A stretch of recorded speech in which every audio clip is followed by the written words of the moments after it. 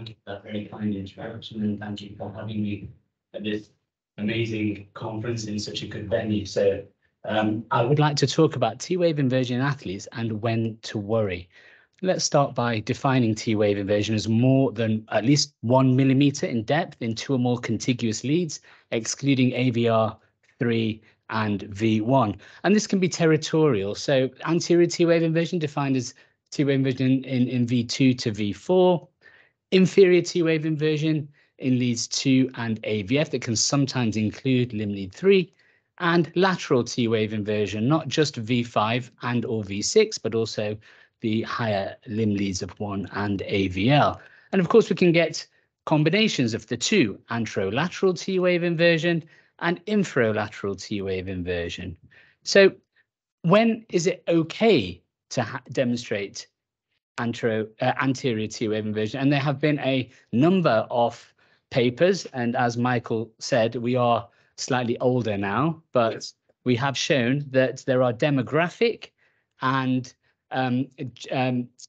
exercise-induced disciplines that can demonstrate more T-wave inversion that has deemed a normal variant amongst, for example, black athletes. We showed that female athletes demonstrate T-wave inversion as a normal phenomenon if confined to V1 and V2. Endurance athletes, 1 in 10 endurance athletes have been shown to show T-wave inversion in the anterior leads, and adolescent athletes as well. But there is a new guard, and we do now have data from other populations, not just European white and black cohorts. And Thiagarajan took over 48,000 military male recruits from Singapore and showed that the prevalence of anterior T-wave inversion was in fact just 0.3%. That's much smaller than what we have been reporting.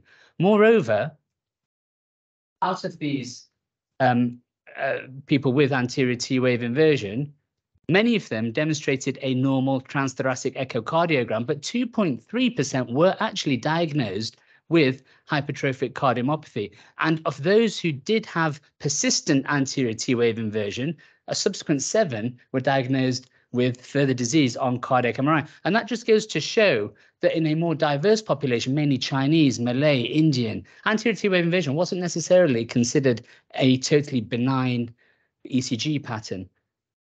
Depths of less than 2 millimeters were associated with a 100% negative predictive value for myocardial disorders. But it just goes on to emphasize what Professor Corrado was saying about the importance of ongoing evaluation. And we can't just simply dismiss everything we see as a normal variant.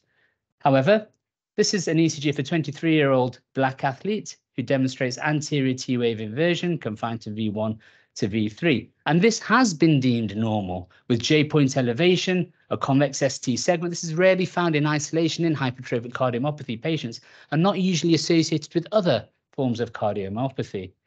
It's deemed an ethnically related innocent bystander finding, and that's what Michael showed is present as a normal ECG pattern in up to 13% of black athletes. What about this 15-year-old tennis player without any symptoms who has anterior T-wave inversion? Well, this is deemed a juvenile pattern, and we are well versed in the data to show that the prevalence of anterior T-wave inversion falls from about 10% to less than 0.2%. But again, a graduate of the MSc Sports Cardiology program, Mark Abella, showed in the BTIT study in a different population in Malta, he took nearly 3,000 15-year-olds who were half male and half female, and showed that isolated anterior T-wave inversion was present in 5% of them, more so in females than males, and deep T-wave inversion was present more in males. But the prevalence fell to just 0.2% after the age of 16. So this juvenile pattern has been replicated very recently. This was just a few months ago. But we should worry when we do come across certain features, for example, a flat J-point or an isoelectric ST segment preceding the anterior T-wave inversion that extends beyond V2 to, in fact, V4. And Professor Corrado has shown that actually in athletes with the J-point elevation of more than 1 millimeter and T-wave inversion that doesn't extend beyond V4, that there's an excellent sensitivity to exclude cardiomyopathy. But if there is J-point depression, if there's delayed upstroke of the S wave, if there is an epsilon wave preceding the ST segment, if there's T wave inversion extending beyond V4 to the lateral leads, and if there is ectopy suggestive of a right ventricular origin, or if we have small amplitude QRS complexes, these are all red flags when considering anterior T-wave inversion. So if you're not of Black ethnicity and you demonstrate this pattern, if you're over the age of 16, if your J-point is not elevated, and if there is concomitant ST segment changes, then you should look for other features of arrhythmogenic cardiomyopathy, and from the more recent data shown, even the depth of the T-wave.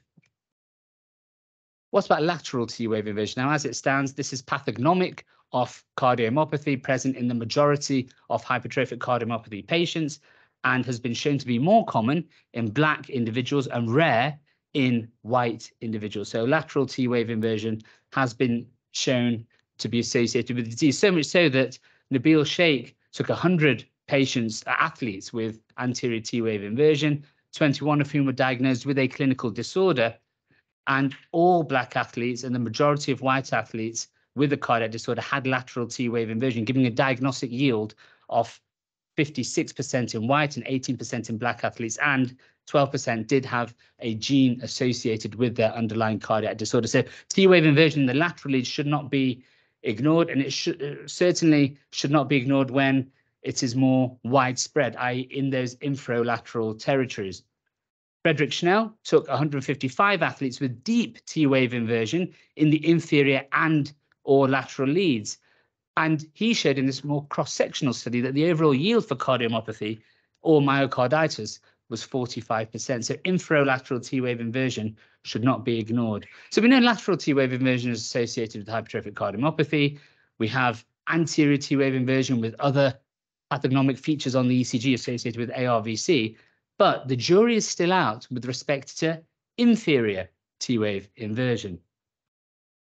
And according to the original ESC guidelines, if you have inferior T-wave inversion in 2 contiguous leads, then that was deemed necessary to further investigate. But the international recommendations were a bit more pragmatic, and in order to try to reduce the false positive rate, they deemed 2 contiguous leads as a normal variant, but would only investigate if 3 leads are involved. The limitations of this trade-off between false negatives and false positives highlighted by this case, where this was a footballer with inferior T-wave inversion that wouldn't necessarily have warranted further evaluation purely from the inferior lead territory, demonstrating T-wave inversion in limb leads 3 and AVF, but not so much so in lead 2. However, 3 years later, you can see that he has all 3 territories involved and some non-specific lateral T-wave inversion flattening as well. So it's not just looking at one territory in isolation. So infralateral T-wave inversion does warrant follow-up. Other markers of disease are important, as I mentioned, including ST segment depression, T-waves, or ectopy, particularly in the context of T-wave inversion, when it's more subtle to actually say, yes, this is definitely T-wave inversion. So they don't have to look around the ECG for other markers of disease. And ST segment depression is defined as greater than 0.5 millimeters in depth and 2 contiguous leads, and is a marker of cardiomyopathy, particularly hypertrophic cardiomyopathy, and should always be considered abnormal. So T-wave inversion is a marker of cardiomyopathy. In inferior contiguous leads and or lateral leads, it always warrants follow-up. In anterior leads beyond V2, it's abnormal in those over the age of 16 and in non-Black athletes. And one should look for other accompanying pathological ECG changes.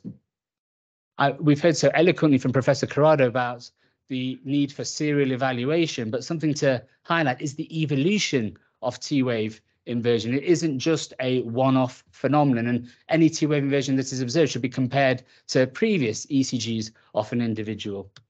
And this is important because we're entering an era of precision medicine with athletes from a diverse background. Originally, historically, the recommendations have been based purely on black and white athletes. We know about mixed race athletes now as a cohort.